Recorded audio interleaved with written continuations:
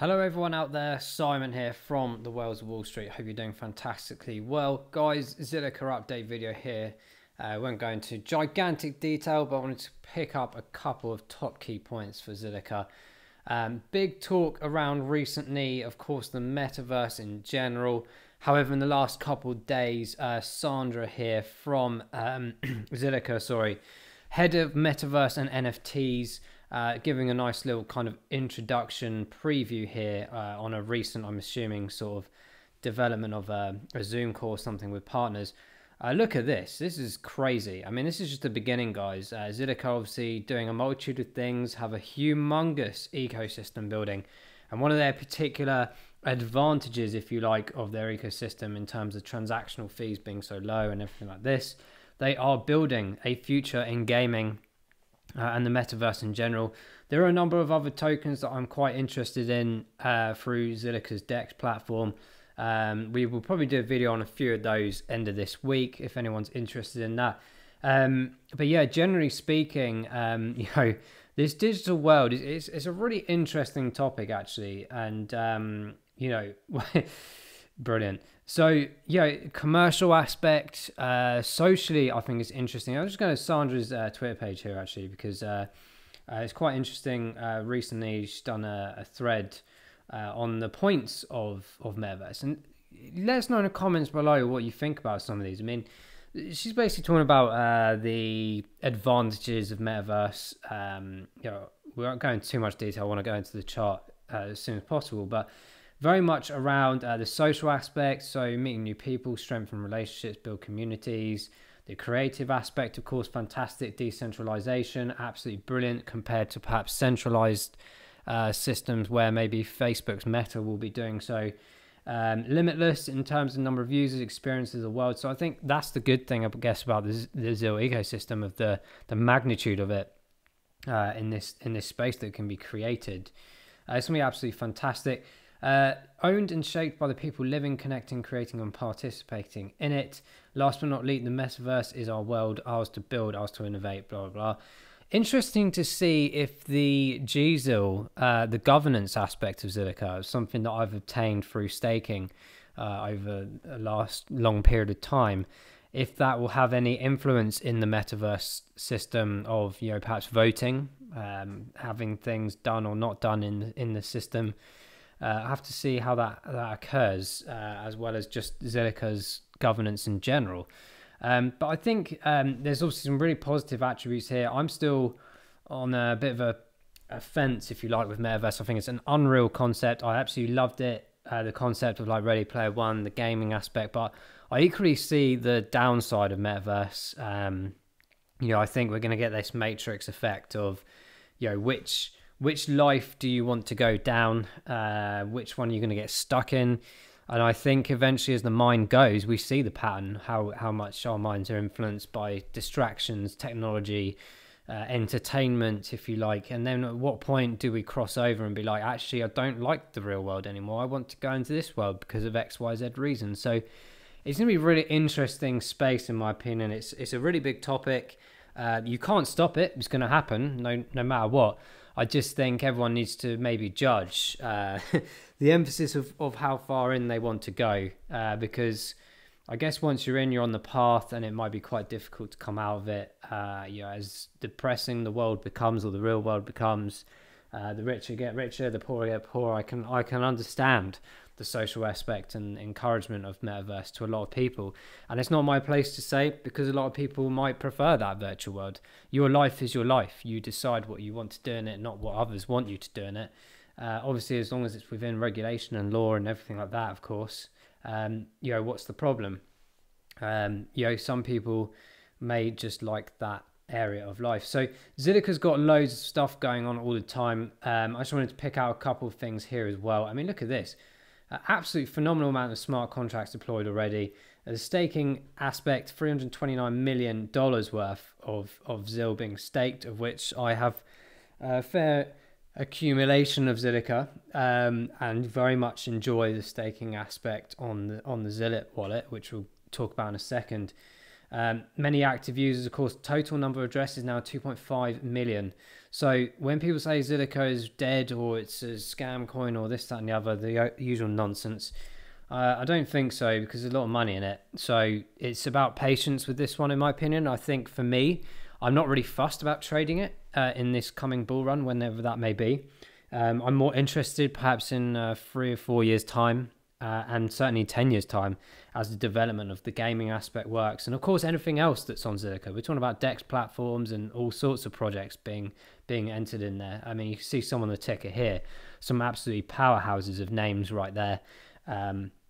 Very interesting. The ZIL token is quite interesting, actually, because a few months back, I think it went to like $500-600, which is quite incredible, really. So I do think it's got a big space available in the future. Some wrapped elements of tokens as well, like you see the ZETH here as well. So there's loads going on. OK, of course, is phenomenal. Blocks we've seen quite a few videos about recently. Daily transactions obviously been a bit of a knockoff effect today, but obviously the day's not finished, so we don't know yet. But there's a lot of transactions, guys. Total value transacted on the chain per day. I mean that's mental, really. Like yesterday, 58.587. ZIL burnt as well. We got to consider that in terms of the tokenomics aspect. Look ahead 5 years, 10 years down the line, as of course mining continues, but of course the burning does also. So I think it's got some really good legs for the future. Look at that. That's absolutely incredible. Absolutely phenomenal. Total value locked, 364 million as well. ZIL swap as well, which we've covered in a video recently. So more and more users will be adding to that every day. I think it's got a lot going to it. I don't look at the price too much other than looking at dips. I buy the dips, which will go on to in a second in the charts to re-emphasize that. But it's really interesting. And those that are interested in staking, if you want a staking video for Zilliqa, let me know. I'll get one done in the next couple of days. But there's a multitude of different ways you can create a wallet. I use zillit.io, which is kind of like an official wallet, if you like, of Zilliqa. You can do it via the mnemonic phrases, of course, the usual 24 words or so. There's loads of other ways if you've got the ZIL Pay app or Moonlit app, things like this. I personally use the Ledger, as always, but it's quite interesting. There's some Google extensions that you can use as well.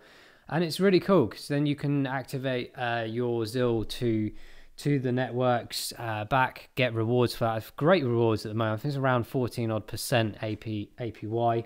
Like I said, I'm keeping mine in there for years. So as I keep adding in dips, I'm also getting some very nice rewards from Zilliqa on this system. So like I said, if you want a video on how to do that, I can probably cover the ledger definitely, and also the mnemonic phrases, how to create wallets on those, and then show you how to transfer your tokens across, etc. If you want any of these other ones, let me know. I'm very familiar with most of these anyway, but I just wanted to try and keep it simple to the two that I definitely use. But do let us know if you want that video, and I'll definitely get that out to you guys. But yeah, that's very much an opportunity to obtain money for free, if you like. Let the money do the work for you, as they say, and that's a great opportunity for ZIL staking at this moment in time. Of course, as the years go by as well, especially in the winter market. So it might be something that you do now, or it might be something you put a portion in, or it might be something that you wait until the winter market to do. Just bear in mind the fluctuating APYs. I'm sure they'll come down as time goes by as well, like everything else. But that said, I think it's a phenomenal project, and there's so much to come. I absolutely love it. Let's jump into the chart, guys. Smash that like button if you like what you hear and see, and make sure you subscribe to the channel as well if you've not done so already. And do hit that notification bell as well if you like to be notified and bombarded by myself when we launch new videos. That will keep you informed on your smartphones and desktop. So guys, the chart, Zilliqa is a snail. An absolute snail. I call it the snail. It's something that I thought of a while back, which is quite funny. But like I said, I'm not really focused on the prices right now personally. Of course, I am to an extent, trying to look for dips. And if we look at this, efficiently, we obviously had some rises back in the May. We had the big drop down. You have the 20th of July momentum in majority of charts. I actually think it's been quite steady growth. And I think because we had the hyper growth earlier in the year, I think obviously it's been a bit of a shock wave, come back down, and we've been slowly building it up. But you've got to anticipate that way back, beginning of this year, arguably like around sort of 3 cent mark, we shot up to this sort of 25 cent mark. It was absolutely phenomenal gains, by the way. I didn't take advantage of this. Like I said, mine were in stake, and I'm happy for it to continue. Unless it potentially gets to something like 50 plus cents, then I might have to start taking some back into the exchange. But for now, I'm interested in this. A few videos back, we drew this trend line in anticipation of a slight move up. However, of course, the last week or so, we've had FUD all the way around the world of this, that, and the other. It's quite a big drop yesterday, to be honest. We went from a high of 8.1 cents to 5.2, which is quite crazy, really. That was 2 days ago, apologies. And since then, we've had a retracement back up, obviously some profit taken. I'm just going to zoom in a bit more so you can see this element that we're talking about here. And then we have some profit taking, of course, and we've had a bit more of a correctional period. Am I worried? No, not really. What's quite interesting is we haven't quite dipped down to this actual accurate level down here of the 20th of July at 5 cents pretty much on the nose. So it very much floated just above that, which is very interesting, because actually then on we can now sort of start developing this really interesting momentum of a trend line. Now, albeit we're kind of lower than we thought we would, okay, I'm going to be open about that in the sense that it's not looking amazingly good. However, if you believe in the project and you've done your research, you'll understand what this Zilliqa system is all about. The ecosystem is phenomenal. For me, it's about the future. Of course, I'm sure there will be more gains to be had above this 25 cent mark in the coming bull run. But you've just got to anticipate a bit of patience. And I know it sometimes drags on and on, but you have to look. If you pull the chart out, you can actually see it does have some very nice runs back and forth. It's just unfortunate with the developments of the world, with the developments of markets in general and shorting and longing, they haven't worked out for people. And you're going to see this kind of move. And this portrays more so if you look at the RSI information here as well. Let's move that a bit down, and let's move. I can't even move that up, so what's happened here? Bit of a mess, but never mind. I'll try and tidy it up as best I can. So here we go, guys. 3 RSI points here. I've added a couple more in here because some people were asking about, like, why do you use 14-day? I use 14-day on like a 2-week sort of period just because I like to see a bit more short-term moves and helps me determine some extra buy points. I have put in the 28-day to kind of reflect an average kind of month's view as well. And I've done a 3-month one here as well because, in my opinion, around about a 3-month cycle is quite a good generative number to be looking at to determine its movement over a course of time. I could, of course, put a year one on there. It's kind of pointless, though, because you're just going to see a fairly flat-ish line. But the data here, for me, is shouting out interesting things. The 14-day is probably as low as it can be without falling apart. Of course, it could come lower, but I think this is actually a good opportunity for people who missed out on Zilliqa all these times previously in the year, wanting to accumulate for the future. I think it's a phenomenal price point compared to what it will be in the future. Yes, of course, we've had the bull runs earlier in the year, and we've seen that it's capable of hitting over those numbers. It won't stabilize at those numbers fully just yet because it's not ready to. The project is too early, in my opinion. That's probably definitely something to accumulate of a sustainability point in the future. But for me now, right now, and especially on this monthly one, is hitting a 35. I always look on the RSIs on a 14-day in particular around this 40 mark to be my first buy points. If it drops lower than that, say like 35, 32 or 30, there would be some other entry points for my indicators. That means that in 2 weeks time, if we hit something like a 70 mark or 80 mark, I know that we doubled our position. And yes, you could of course look at that in other ways as well. It's not rocket science as such, but it helps me because there's so many things in my portfolio. I've got a full-time job. I need a bit of help. I need a bit of help, not just for me manually looking at things like on CoinMarketCap and thinking ahead with limit orders. I also need some help visually to go, okay, 14 days, that's interesting because I purchased it back here, now I know. And it's the same with the month one really as well, because then you get like a median, okay? So because now I can go, right today, as of recording, 35 on the monthly. So actually that's quite a low number. It's below my 40 threshold personally. Some others might have different strategies behind that. But in my mind, I'm sort of sat there going, interesting. I might wait a couple more days. I'm going to buy some now for the 14-day mechanism, and I'm going to just wait a day or two personally to see if that comes down a bit further.